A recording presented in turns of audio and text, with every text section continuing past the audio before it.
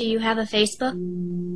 Have you thought about the privacy you put at risk? The Facebook allows users to post their favorite music, books, movies, their address, hometown, phone number, email, clubs, jobs, educational history, birth dates, sexual orientation, interests, daily schedules, exactly how they are related to friends, upload pictures of themselves, and even political affiliations.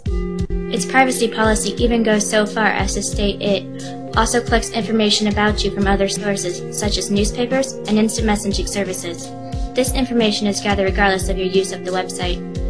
Think that's scary? The Facebook's term of service state, by posting member content to any part of the website, you automatically grant, and you represent and warrant that you have the right to grant to Facebook an irrevocable, perpetual, non-exclusive, transferable, fully paid, worldwide license with the right to sub-license to use, copy, perform, display, reformat, translate, excerpt, in whole or in part, and distribute such information and content, and to prepare derivative works of, or incorporate into other works such information and content, and to grant and authorize sub-licenses of the foregoing.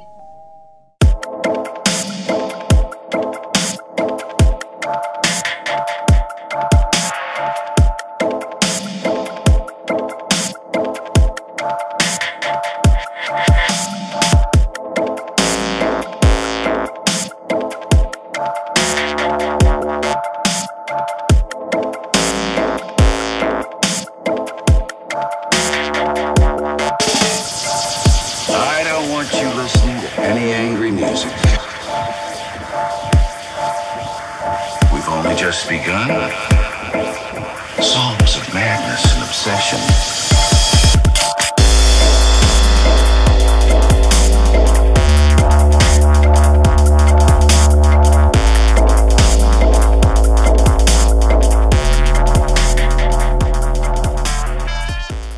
I am the stone that the builder refused. I am the visual, the inspiration that made ladies sing the blues. I'm the spark that makes your idea bright, the same spark that lights the dark so that you can know your left from your right. I am the ballad in your box, the bullet in the gun, the inner glow that let you know to call your brother son. The story that just begun, the promise of what's to come, and I'ma remain a soldier till the war is won.